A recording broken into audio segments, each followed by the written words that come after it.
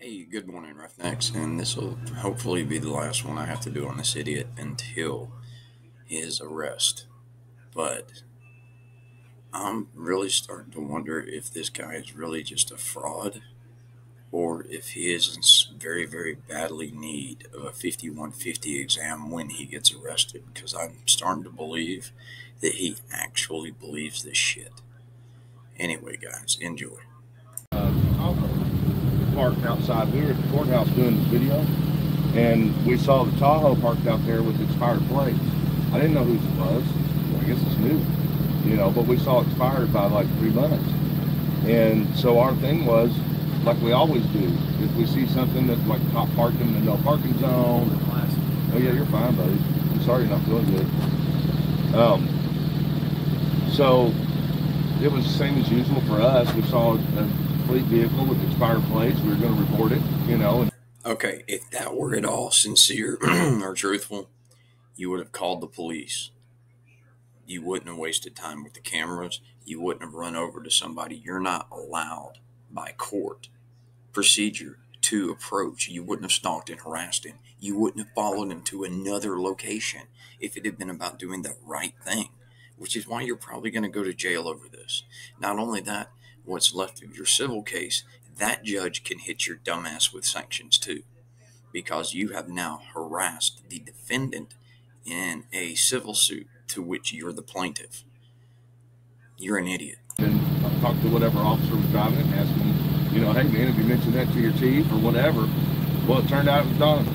So I mean, we were too far in to walk away. We didn't know it was going to be him come out. We were at the vehicle, you know, and man, he responded way unprofessional. Like, well, in his defense, he tried to illegally detain him.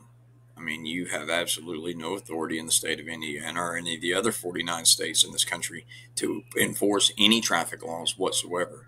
You definitely don't have the right to detain anyone, especially over something that he's not even responsible for. And you really need to go look up Indiana laws regarding emergency vehicles and registration. You really should, Chrissy. You know, that thing called the interweb? You're a moron. Way unprofessional. And I'm not the most reasonable man in those moments either. You know what I'm saying? You've been there. But I didn't go, it was way less than what I put on you that day. You know what I mean? I literally just said, I'd already called Scott McCoy's. I was on the phone with McCoy, so I reported it to McCoy. Hey man, there's a black Tahoe here, fleet vehicle with expired plates, man. We're going to have to figure that out too, you know, just kind of sort of teasing like I do. But at the same time, I do expect it to be taken care of. I don't think people should be able to illegally drive. Well, I can tell you one thing, it's not. I know that. I just learned that. So there's somebody responsible for that, so let's figure it out, right? Instead of just driving it around possibly unregistered, you know, what if we got in a wreck in that thing or something, right? This is amazing. Even in front of the police chief, this idiot is still trying to give off the impression that he has the ability to enforce traffic law. Where does he get that? Because he's got a dumbass YouTube channel? Seriously? So anyway, Donovan comes out and he immediately jumps in the car, completely ignores us, and I said, wait, your tags are expired. I've already reported it. Like, just wait. You know, so we actually were told by McCoy that a couple of cops were coming to check the vehicle out, which I didn't think anybody get in trouble anyway, man, because it's cops, right? I mean, what are they going to do? They would probably just contact whoever was responsible for the vehicle, not let it leave until they got proper registration stuck on it, you know? Well, anyway, his response was to almost run her over. And look, I don't want to mislead you on the details in your mind. I don't want you to understand it wrong. So I'll tell you exactly how it was. It was not like flooring it, it was not peeling out, it was nothing to that extent. Right. It was simply that she was standing at the window with her camera and trying to get his attention because he was ignoring her. And she was trying to say, and she was saying out loud, your tags are expired. And I'm coming up, and I took a picture of the plate. I come around, and I start coming up. Well, when I came up, he starts going backwards, and his mirror had extended out when he started the truck. It's funny how you leave out the part when you're telling the chief that you tried to illegally detain him and possibly kidnap him, aside from stalking and harassing him. So she was in the line of fire because he cut the wheel all the way, and then he starts backing into it with the mirror. He was hitting her with the mirror. So she had to like push herself away from the mirror, which is out of line, man. You know, just let us get out of the way. You know, and honestly, don't leave. I wasn't telling him to get out. I wasn't telling him to do anything other than wait. That was it. So he goes to JPD. And now, kids, spoiler alert, he's going to admit on camera to the police chief that he was stalking and harassing one of his officers. We're really one time. We were going to JPD because we had already reported it, and then he fled, right? So he took off. I said, look, let's let the police handle it, you know, from here. So we go straight to JPD to talk to McMoy, since I was on the phone with him and he sent units. And there was Donovan in there. Ask a question. Sure.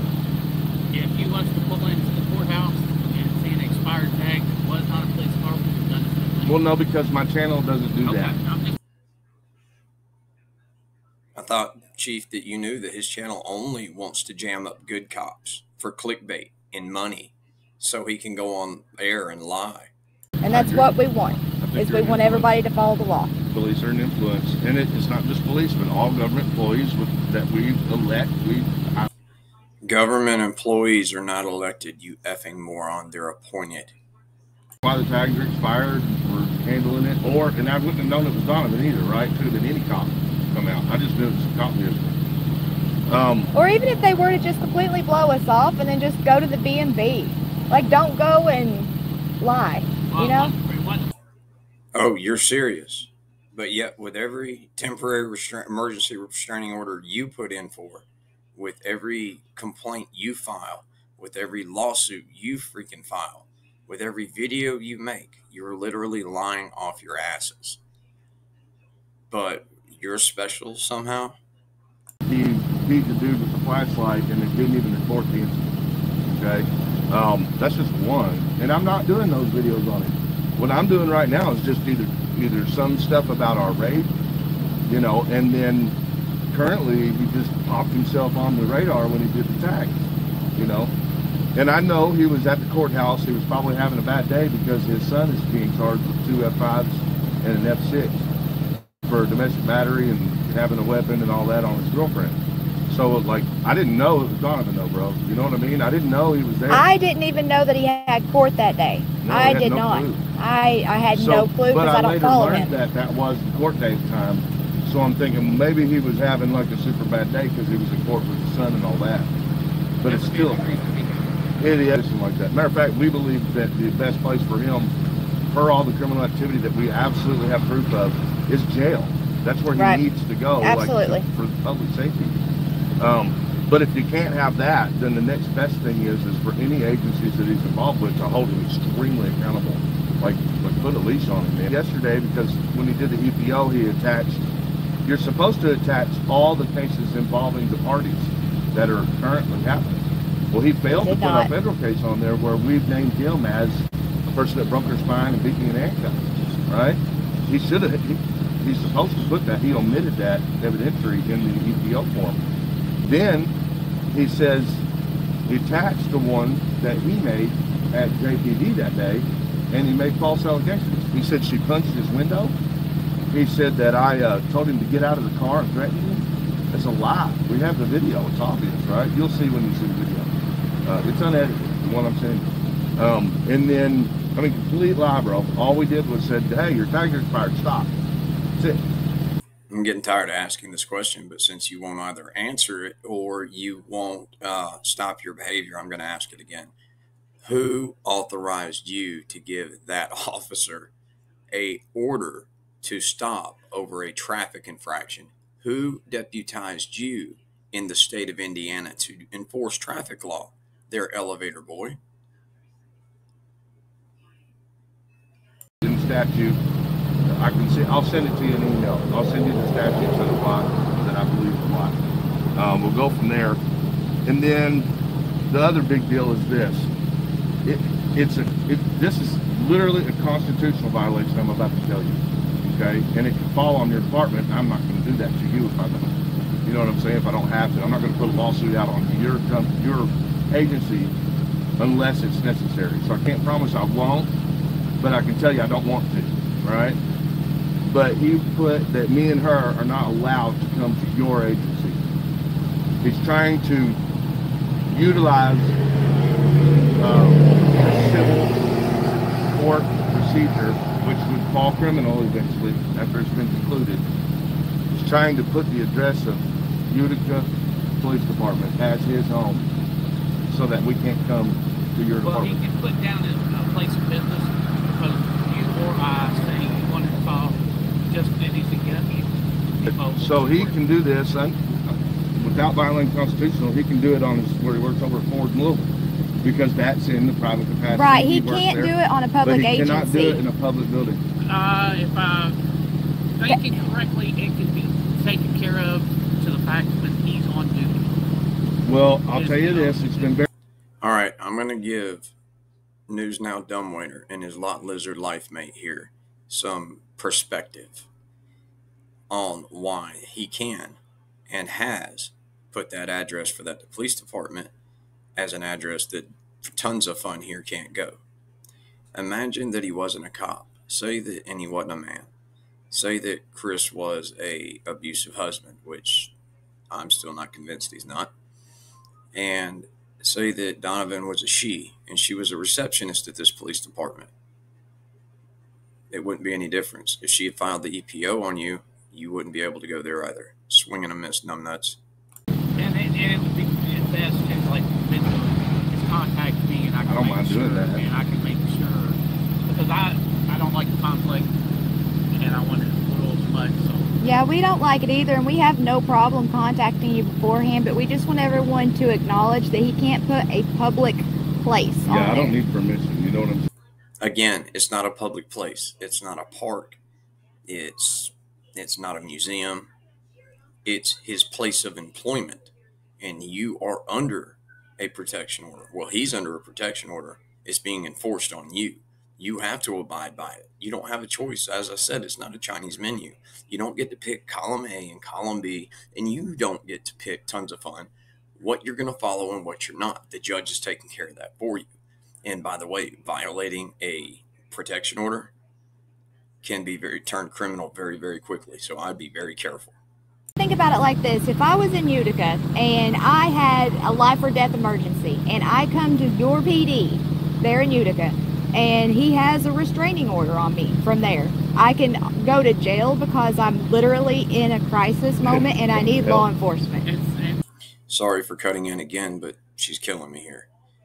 If you have a life or death emergency and you drive to the police department, you're dumber than he is, and I didn't know how that's even humanly possible. You ever heard of calling 911? You know, your phone, you know, this thing, the thing that y'all are doing this with all in the chief's face, you know, that thing, that's what you need to do. You know, constitutionally protected civil rights, and one of which is public areas we have access to, and all places like police departments are public. That is a public building. It's there for us. We pay for it in our taxes. It's the protection system is for us, so they can't stop us from coming to it, especially with the civil order. You know what I'm saying? There's a lot of case law that already establishes all that. It's all over the place. But we won't get off on that. I mean, you know what I mean? Just because we are publishing what he's done doesn't mean we want to be in his face. You know what I'm saying? We want to be far from him. You want to be far from him, you say, but yet every time we turn around, you're chasing him down, you're stalking and harassing him, but yet you want to be far from him.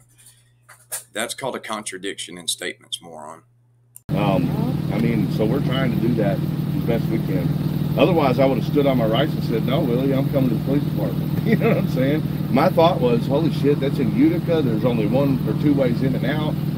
If Donovan throws a fit on us, or if he lies to police and tells them he's going to get us, and the cops don't understand rights, we could get in jail or beat up. Because I wasn't for sure, I wouldn't have let you all come to the police station just for that fact, to protect you and to protect me. I mean, there could be multiple people that would also verify in their positions as victims. It's all over the place, even in Utica. You have people that are in Utica who are scared to report what happened to them with Donovan. It sounds to me like Elevator Boy here has been taking notes from Chile, Ironton, Ohio videos. Good job. Chile can sue you next, Chrissy. Like, I don't understand how is Indiana not on record for something that has a court record too? So my thing is, I would like for you all in your capacity, because you probably have a better reach than we do, just being able to go on my case and see what the truth is behind that. Because I literally in my possession have a document that is from the court saying that he was charged with what I just told you. Well, there's a difference between being charged not and charged, convicted of what I told you. Convicted.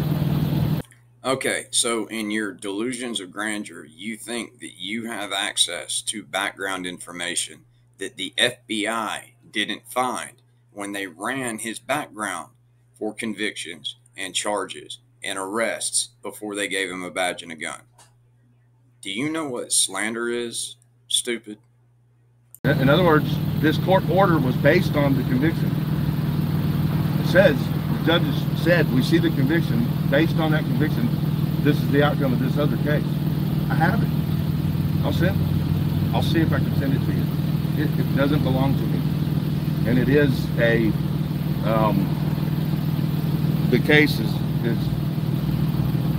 not mine to give, because it's not public record.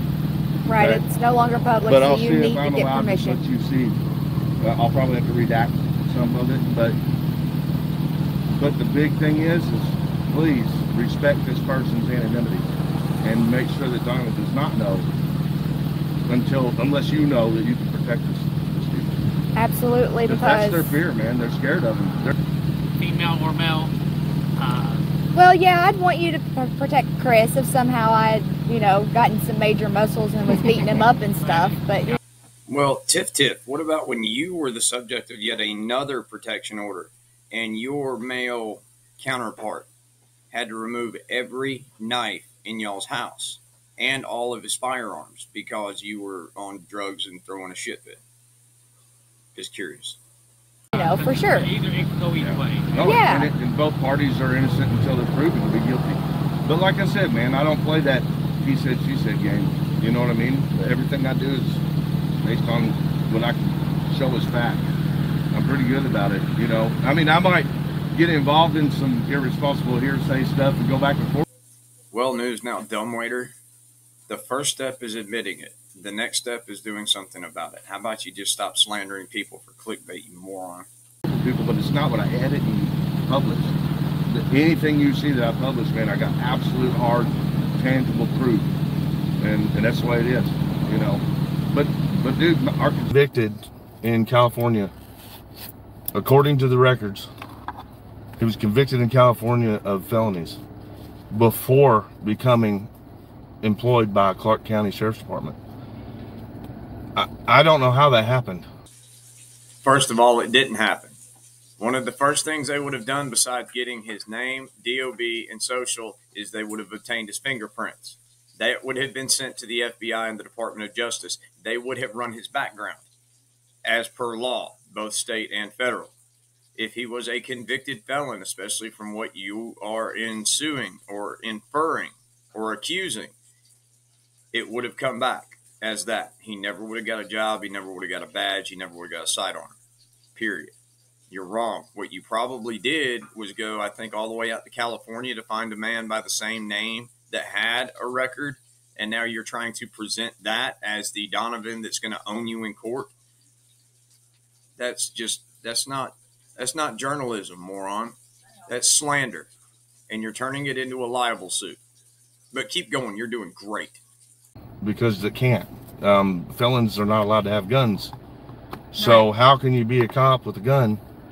And what agency would allow their policies to accept hiring a felon? Like, makes no sense.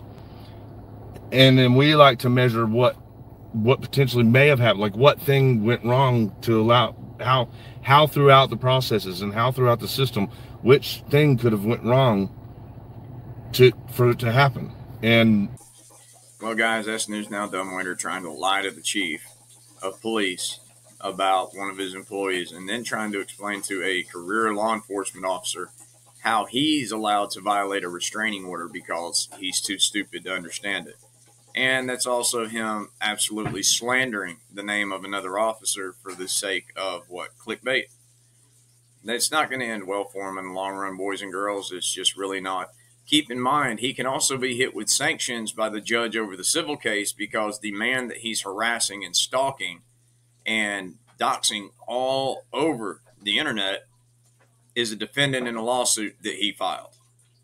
He can be hit with sanctions for this, especially since he is doing the lawsuit pro se as his own attorney. He can be hit with sanctions just like any attorney would be. I'd be careful here, Dumbwaiter. This Wrangler, I'm out of here.